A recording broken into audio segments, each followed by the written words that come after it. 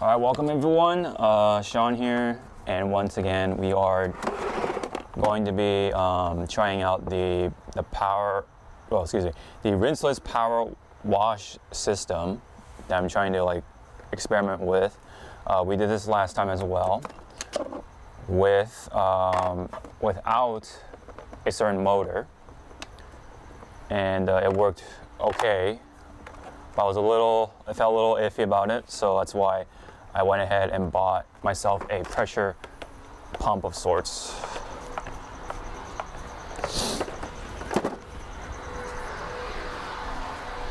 So what essentially is going to happen is everything else is the same except that we have the motor in there, so it shouldn't be too hard to integrate. And today should be the day where I pretty much get it down. Well, even so, will I use it every time? Not so much, but.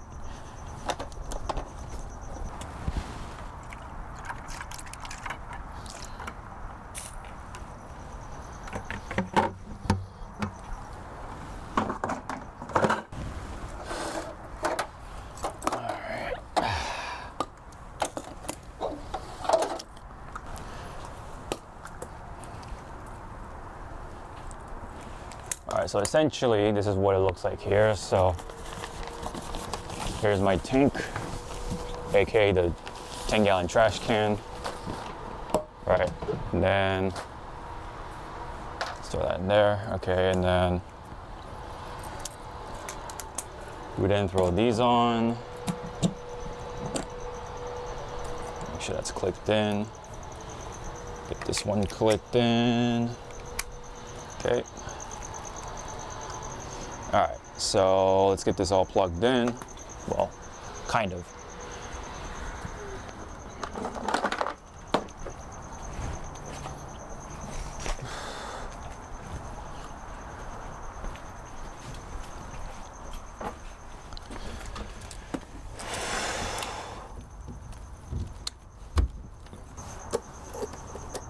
Get this one.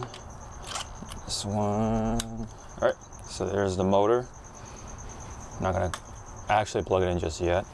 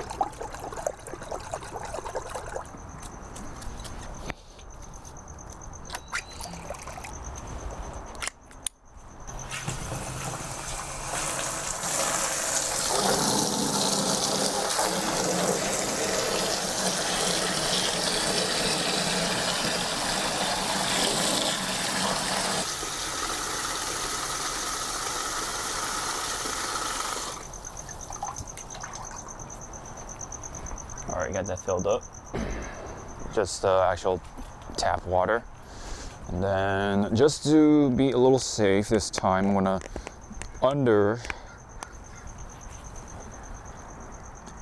use the product by going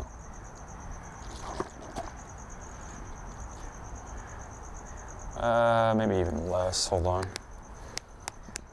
It's like a notch lower than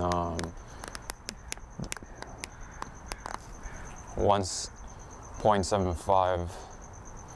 Maybe like just a little over 1.5 ounces of Rinseless wash.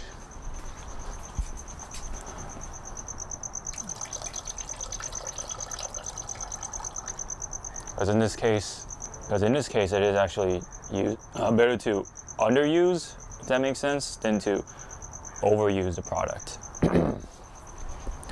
And apparently, Rinseless wash from DIY Detail, especially version 2, I guess, can be under diluted if that's for it. More than 256:1. But 256:1 is like the quote-unquote maximum / standard.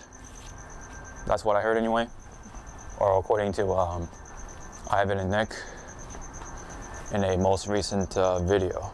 I'll just use my finger for today. Okay.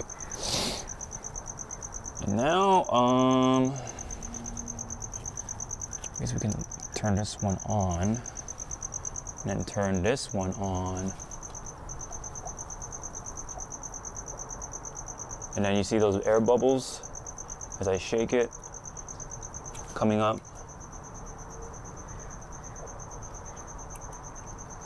That is the process of trying to take out as much air as we can. Do it this way. As much as possible before we turn on the machines. Okay. So that seems all fine and dandy. No more bubbles coming out. That's the luxury of having a smaller tank, because, you know, how would you do that with like an actual big, whatever, water tank that most mobile detailers use. Nice overcast day, very perfect for a day or something like this. And let me see. Hopefully I'm not forgetting anything. Oh yeah, I was wondering what the rest of my stuff was. It's all right here.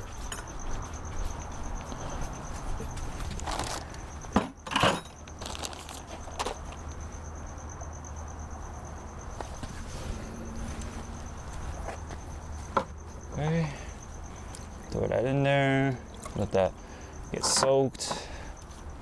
This one in there, this one, and that one. Just gotta get this going.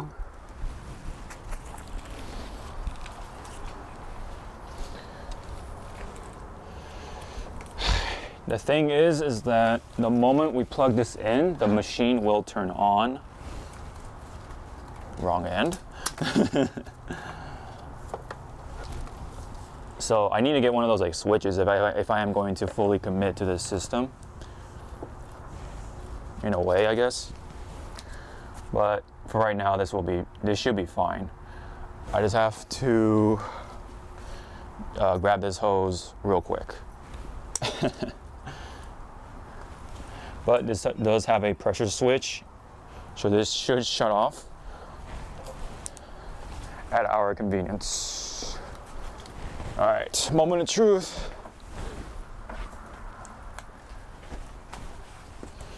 All right, just gotta find my.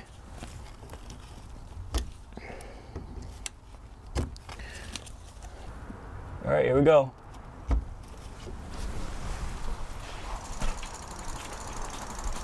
Oh, it's going. Oh.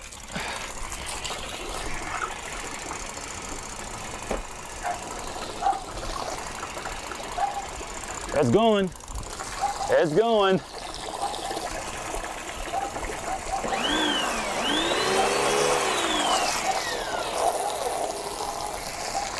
Oh, this is awkward.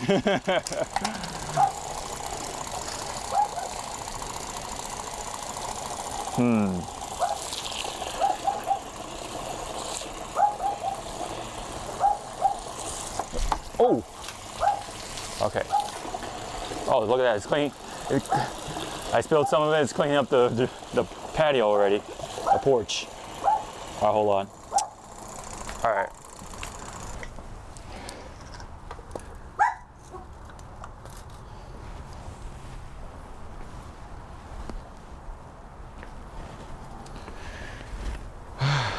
Well, that could have been a lot worse.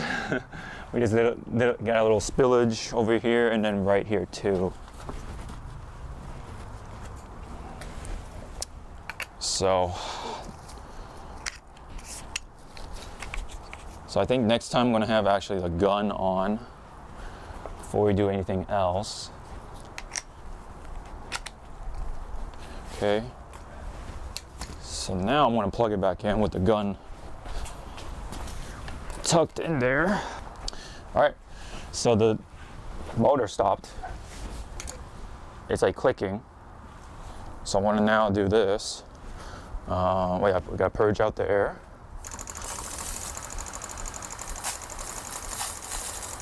One. Put it on the car already. Why not? All right. So yeah, essentially now it's working like a spray without the pressure washer on. So let's go ahead and do that. Let me see. Let me just check. All right, turn it on. Yep, and look at that. It primed quickly, thanks to the motor. Now we can just go ahead and do that. But before we do that, yeah, we got a bunch of poo right there. Oh, we got some mad dirt up in here. Okay. All right, hope you guys can see all this. See how dirty the car is. Right, especially the top layers. See that right there.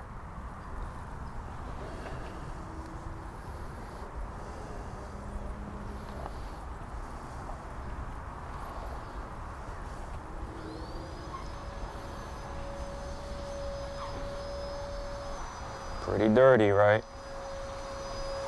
So, all right, let's see here. Let's test it out a little bit. Oh, I think she's ready. She is definitely ready. All right, here we go. Power rinseless wash. Here we go.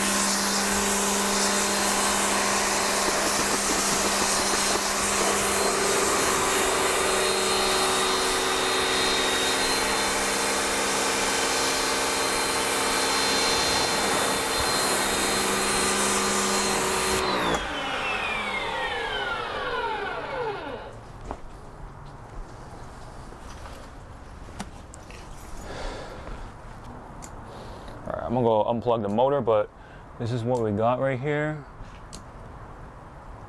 Pretty cool.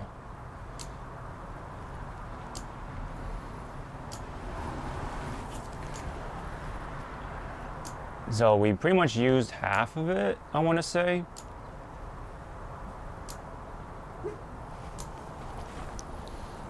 But let me go unplug the motor before we talk any further. All right, so yeah, probably I would say halfway.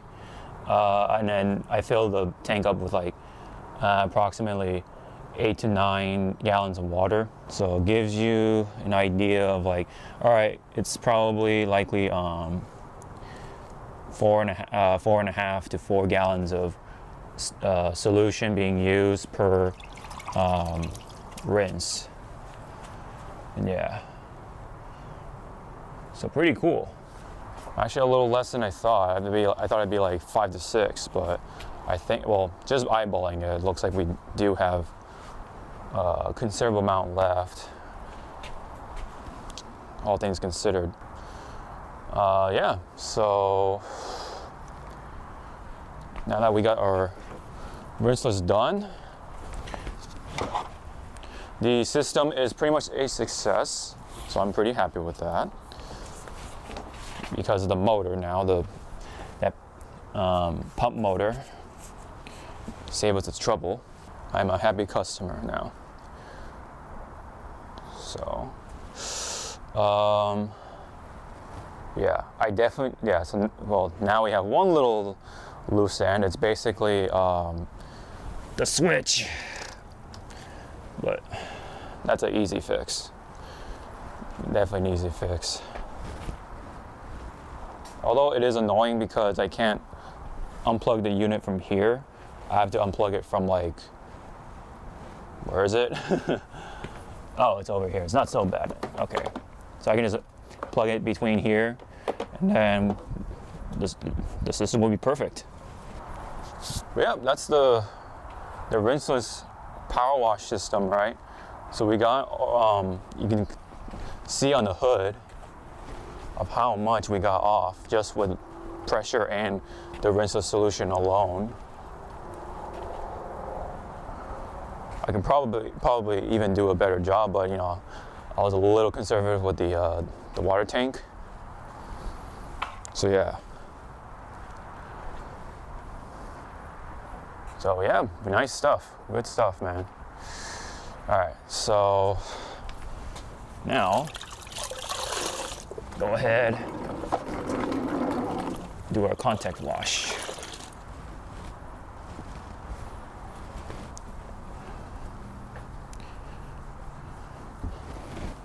But overall, I'm pretty happy with the system now. Again, it's just that switch and then we're good. We pretty much have ourselves a little rinseless power wash system at home. I guess you could call it the most powerful power wash, rinseless power wash system you can have at your house. Kind of interesting to see how the motor worked.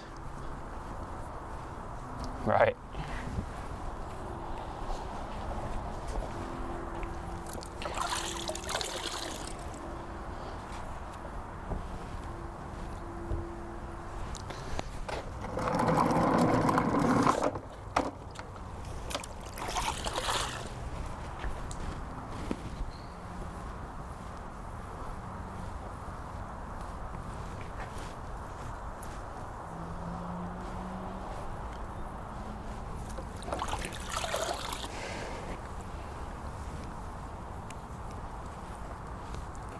Pretty nice now.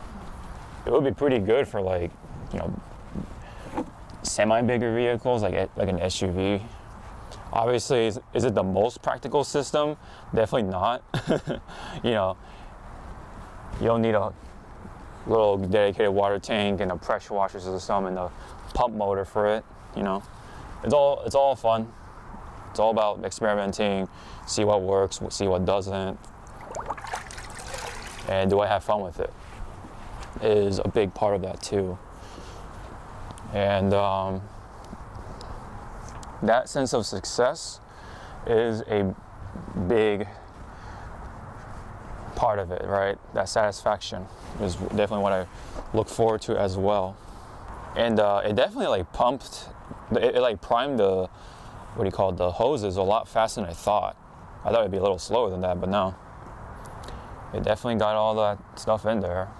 But we'll see how long that motor lasts and see if I can actually like properly gravity feed the my car share pressure washer or not without the motor, because that's actual gravity feeding, because now we're pump feeding.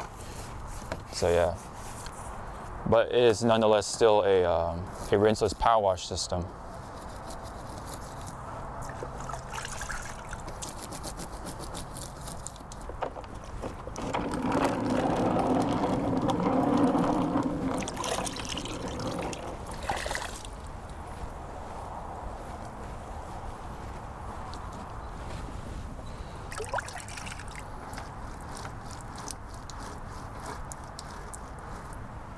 Yeah, man, like detailing's been so funny to me, you know, like that whole story about like how I'm like, you know, so deep into the rabbit hole.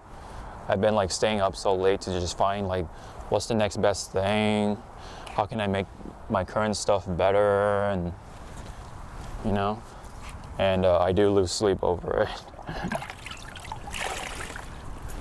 think it's just so funny. But that's what the hobby is all about, right? The passion, the hobby. It's just hilarious.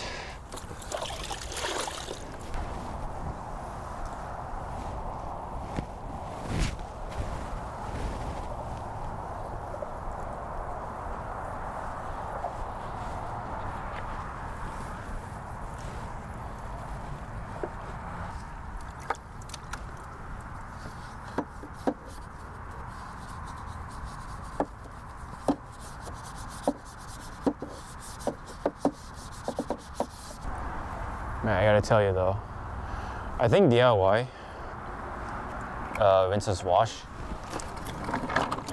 has slowly but surely taken over as my favorite rinseless in terms of just smell.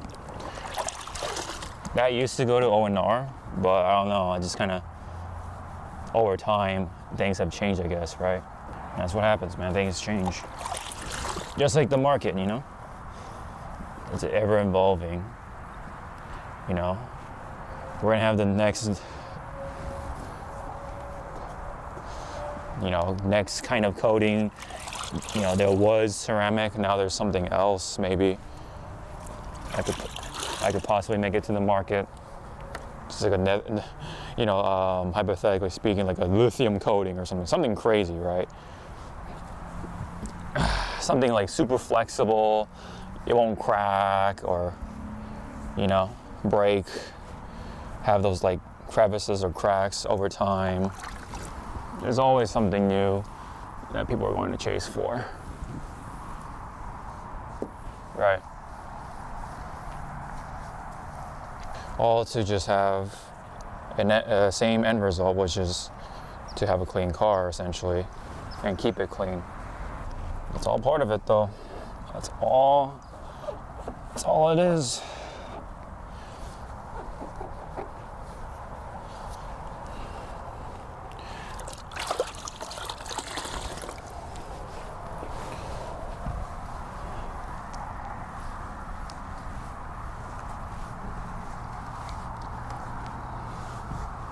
Meanwhile, we're losing daylight faster and faster once again. Thus, the cycle of life.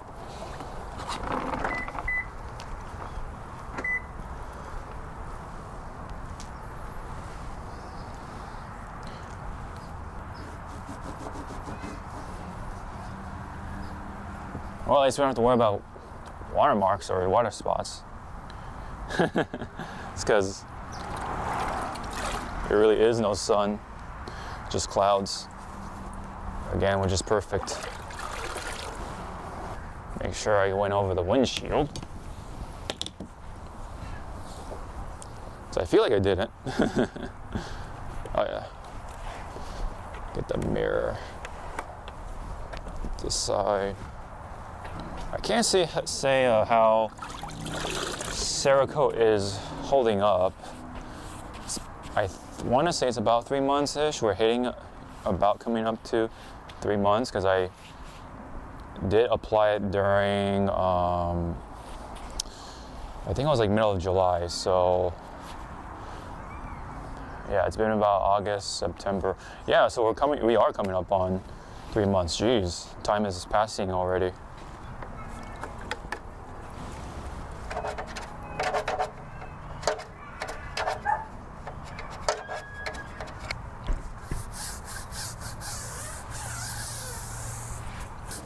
So update on the Detail Co.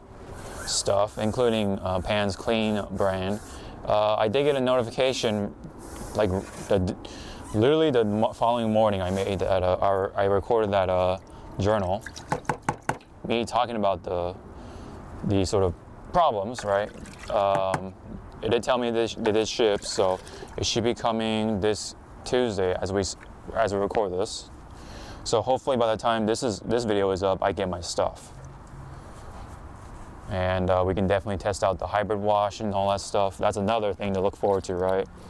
You know, I'm trying to keep it so that I don't get myself so hyped up about products when it comes to the cleaning products, or chemicals, I should say. Perhaps more so towards the actual hardware, like the sprayers and such. The only thing I am looking forward to, like super, like a lot at this point, is that IK foam battery sprayer, the e-foamer.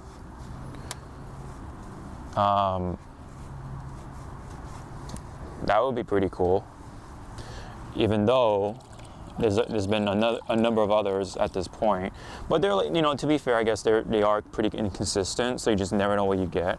At least with IK, they are pretty reliable for the most part. So there is that sort of like sense of assurance that when you buy their stuff, you know it'll last a lot longer than the third-party stuff on Amazon. Not to say that you know, any of that stuff is bad or anything. It's just you're more likely to run into those sort of problems.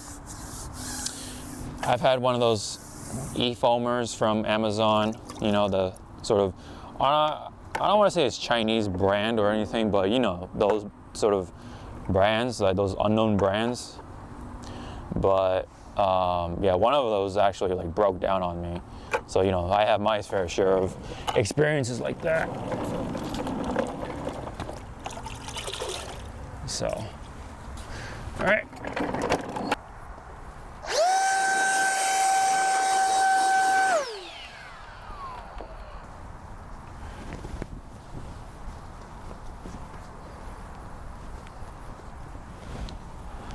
Oh yeah. The DIY detail just feels very nice under the towel, man, the drying towel. But when it comes to like other pressure washers, I was like kind of looking at them. I saw the Ava, and conceptually the Ava is great, but I think Ava's parts, the replacement parts, is really bad. Like the replacement part game is really bad because a number of their parts is not available from what I've seen. And it's all like self-proprietary, meaning that you can only get their parts. You can't like interchange it with your own hose of choice, stuff like that, for example. I think the gun is fine, but yeah, but even the gun, the parts is scarce, I think, especially the adapter.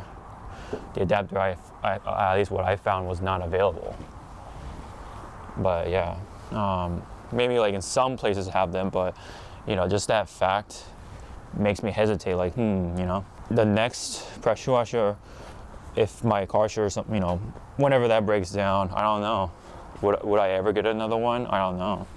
All right, looks like the streaking is non-existent this time around. I know I turned off my GoPro because it was actually hurting my head.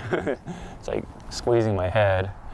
But if I don't like have it tight, it'll like just wiggle around on my head, so that's another problem. So that's why I can only have the GoPro on for so long.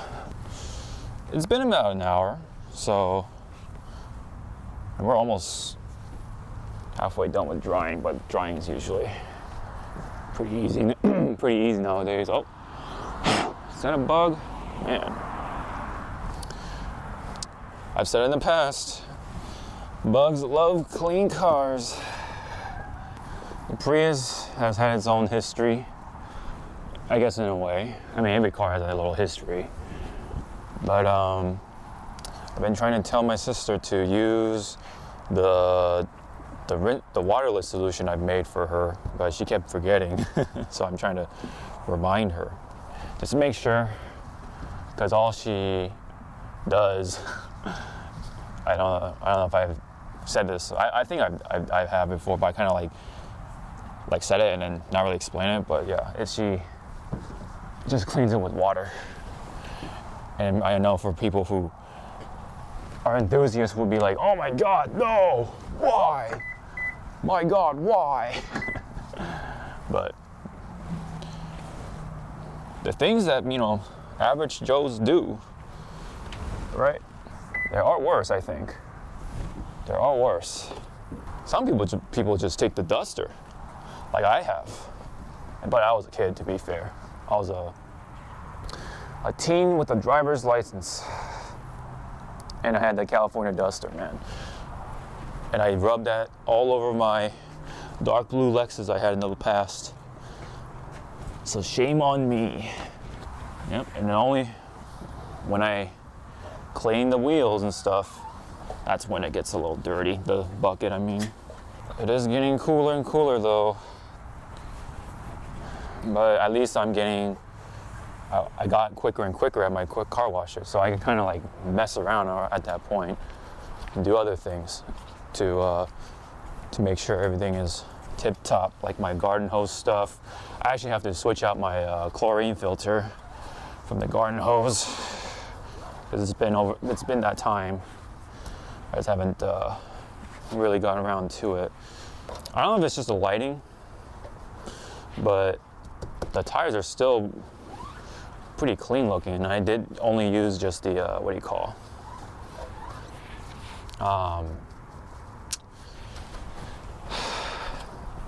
the Turtle Wax tire spray coating, the graphene acrylic stuff, whatever you call it, from Hybrid Solutions, their Hybrid Solutions lineup. Turtle Wax would help me, kind of got me back into detailing in a way. Funny enough, I love their stuff. And I thought I was gonna be a Turtle Wax connoisseur main, if you will, but other stuff came out. I found out, you know, I got into that rabbit hole and I just found a whole bunch of other brands, including DIY Detail. And I think, funny, because by the time I got back into it, or getting back into it, they just started DIY Detail. So it's like this weird fate kind of thing, you know? Which I find kind of funny. But in any case, look at that beauty. I know the lighting's not the best since we're losing the sunlight faster, but that is a clean car.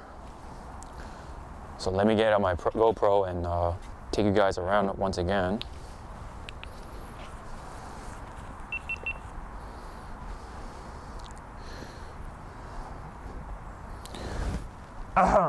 Okay, so here we are. I just got the lights to help kind of show off the car, the sheen, the cleanness. Right, once again, we have a clean Prius. Kind of want to do work on the trim on the bottom, so I'll take care of that in a moment. But nonetheless though, no poo, all that stuff. kind of get the point, right? You know the drill. And so that's how much we have left still. I didn't really use any more of it. Yeah. So I'm thinking, what should I do with it? I mean, I could just let it sit here, but I don't know how fair it will do. Well, I will use it tomorrow, and then that way I can, quote unquote, empty the tank and all that fun stuff. But yep, the pressure washer and the motor and the bucket right there, or the container rather, trash can, 10 gallons. It's the winning combination for a rinseless power wash. So that was the missing link essentially between the two, pretty much. Again, the missing link now is a switch. So that will be an easy fix. That will be no problem. And we'll continue using it when we feel like it, or when I feel like it. But yeah, it's nice, you know. Got the whole idea from Levi, from Rag Company, all the mobile detailers, right? And then some tips and tricks from certain other mobile detailers, all that fun stuff. Don't want to, you know, it's not an original idea or anything, but I kind of felt like I incorporated all those philosophies and things. And yeah, and this is the result of it. And that's the end result. All right, well, that's it, guys. That is the rinseless power wash system that I have mostly perfected for the most part for a house system, pretty much. So pretty much what we need is a 10-gallon container of sorts, because that's like a good number for it, right? You don't want 22. I think that's too much at that point, in my opinion. If you want to, hey, that's your choice. Perhaps you can even like still use 2 ounces of product, rinseless product, and then go at it, because you know you're using the pressure to blast off all that crap anyway. So yeah, you know, ain't she a beauty? This Toyota Prius. If you have any comments or anything like that, leave it down below. Love to read them and check them out, and hopefully answer some questions. Like and subscribe, most importantly, because that helps out, and I do appreciate it. Humidity's coming in, so I'm gonna go ahead and wrap it up for realsies. So yeah, this is today's wash with the rinseless power wash, perfected mostly for the most part, and then we'll go from there. Next time we're gonna try out the mods I did for the detail kegs. Can't wait for that. Featuring bringing back, of course, the Mini Cooper, or the Mini Countryman. So thank you very much, and hope to see you all in the next one. And remember, let's keep it simple and clean, as I say that with that power wash system over there. All right, thank you, and hope to see you all in the next one. Shout out.